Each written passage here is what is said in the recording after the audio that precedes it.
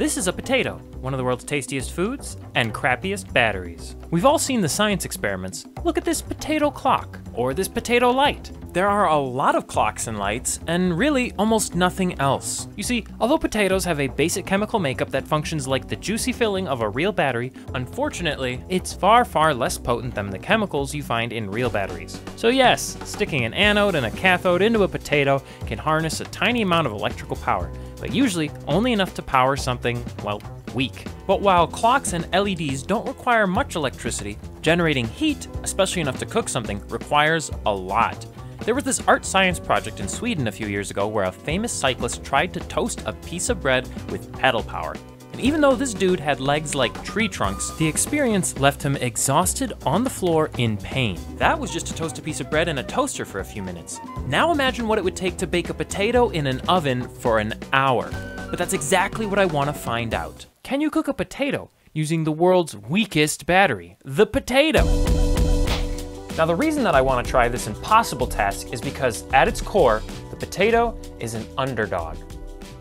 And starch. We all know what it's like to be bad at something. My phone is a potato. And even though we do call things a potato when they underperform, I'm a potato, we say it with love. Because we know that potatoes need a massive investment of energy, in this case heat, to reach their delicious potential. That's why there's something poetic about the idea of the weakest part of the potato helping it to achieve its greatest strength. And we just might be able to do it with the help of a brilliant material called aerogel. You've probably heard of the guy who cooked a chicken by slapping it, Louis Weiss. But you might not know that he was only able to do it by using a hyper-insulating material called aerogel to trap the tiny amount of heat from each slap.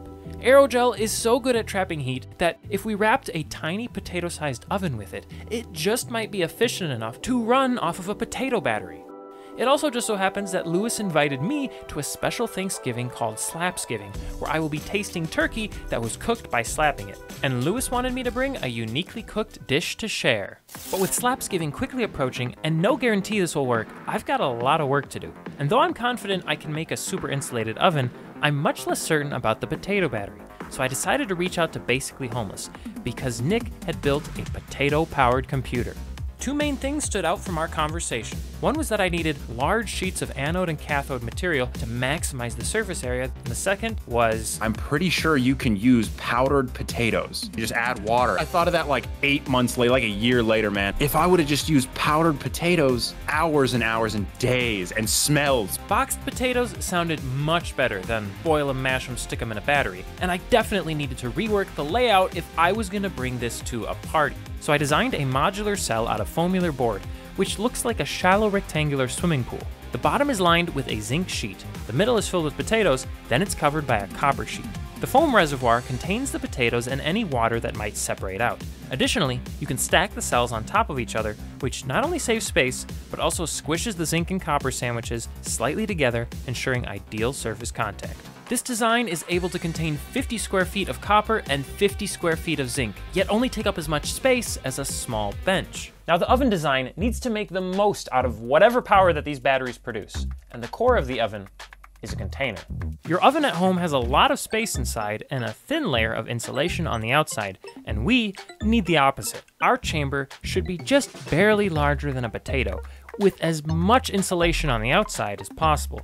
I started with an aluminum tube, but ultimately switched to a glass jar. Not only would the glass be easy to clean and temperature safe, but a stainless lid would help keep the oven area separate from the insulation and make the ideal mounting point for a heating element and temperature probe. Each layer of aerogel was held on by a layer of high-temp polyamide tape, with the final layer sealing tightly against the jar neck, trapping the nasty powder inside.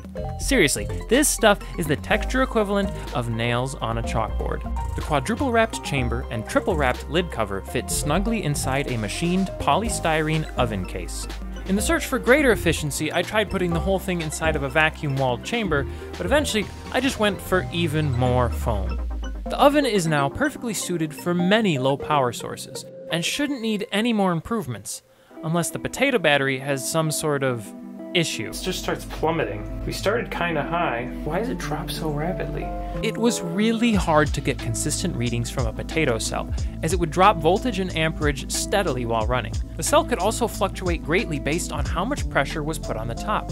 The peak levels would be just fine for running the oven, but how low would it get and how long would that take? Each test was a messy, time-consuming ordeal that left me with more questions than answers. I tried to prepare for the worst by running many hours of tests of the oven at various simulated potato power levels, but I was getting worried. At this point in the process, I really don't know that this is gonna work. I don't have enough electricity. These batteries lose power so fast. It takes forever to test an oven because it takes forever to get up to temperature. I haven't even experimented with different heating elements, and I don't have time. Slapsgiving is coming up, and I need to have this thing ready to go. I even tried to increase the surface area of the batteries by exposing both sides of the copper and zinc to potatoes with the use of plastic grids to ensure even spacing and prevent short circuiting, but I found no perceivable difference. Since I couldn't easily improve the batteries, I decided to throw everything I had at the oven.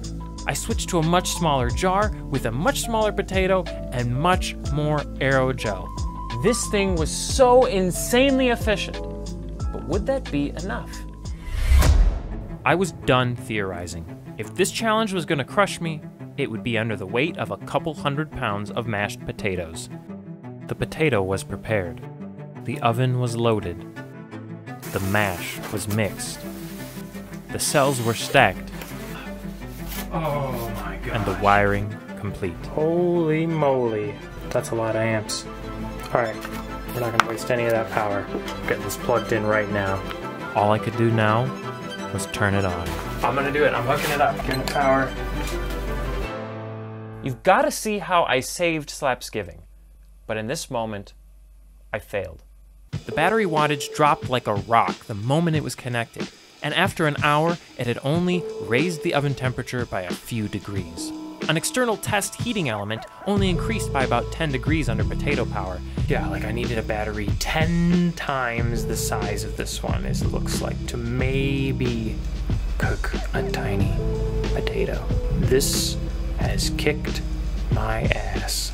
I must have been using the meter incorrectly because even a single AA battery was able to heat the oven better than this 14-cell goopy monstrosity. You are ridiculous, potato battery. A part of me was actually relieved that I was so very far off the mark. There was no way I could spend thousands of dollars on materials, work countless more hours, and waste thousands of pounds of potatoes just to maybe make this work. And with that painful acceptance came a realization. I can't afford to build such an enormous potato battery, and especially not in time for Slapsgiving. But what if I could simulate the power of one? And what if I could do it in a way that you would never think would work? Because I kinda told you it wouldn't work at the beginning of this video. Trying to peddle 700 watts of power for even a couple minutes is ridiculous. But what if you only had to produce 1% of that? Could you do that long enough to bake a potato? Excited at the idea, I grabbed a Power Wheels motor from the land speeder and rigged up a hand crank generator to do a quick test. I knew that the events of the next few seconds would be critical. If I didn't see meaningful temperature change, then this too might be a lost cause. But I was amazed that in just 40 seconds, I was able to raise the oven temperature by 10 degrees Fahrenheit. With new purpose, I set out to build a bike generator as quickly as possible. After a bit of trial and error, I strapped a DC motor from a Razor scooter to a mini workout bike I found at a thrift store, machined a hub adapter for the chainring, and started pedaling. This worked too well. That's 200 degrees in 15 minutes. The tiny potato chamber heated up quickly, so I decided to return the oven to its original chamber size. I was gonna go big. The larger potato takes much longer to cook than the tiny one. But how long would that be? I needed to find the perfect time and temperature, but what if it was too much work? I was disappointed to find a half-cooked potato after 45 minutes of pedaling and reaching 250 degrees Fahrenheit. My next test took forever to heat up as I began to realize the heating coil was short-circuiting, so I built a new coil, but during that test, I realized that the pedal was having issues. Pretty sure that this thing is cross-threaded. I'm starting to think that there are forces beyond me that do not want this potato to be cooked. Maybe it's the Swedes.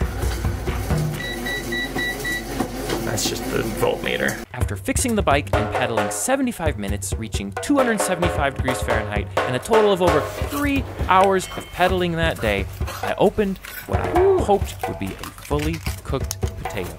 Oh, wow. That is cooked potato. That's good. That's actually good. That's how you cook a potato with your feet.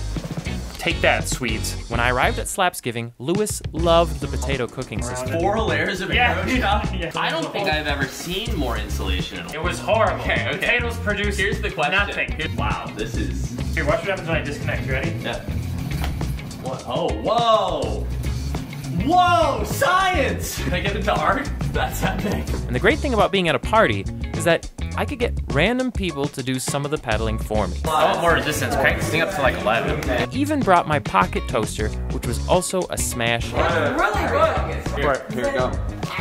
That's pretty toasty. Right? That's pretty good. I was pretty impressed. Especially for a pocket toaster. Right. Is this a commercial product or is this made? I built this. You built this?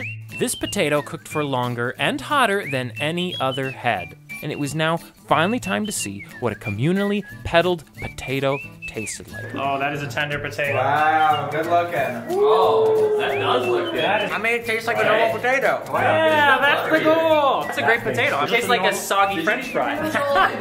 And what did our gracious host, Lewis, think? It's pretty good. It's definitely a potato. It is definitely the perfect level of tenderness. And maybe a better question is, would you eat a pedal-powered potato?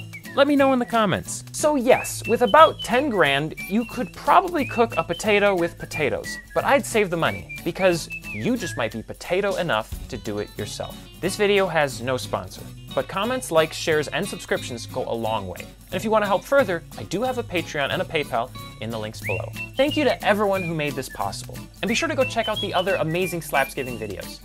Happy Thanksgiving. I'll see you next time.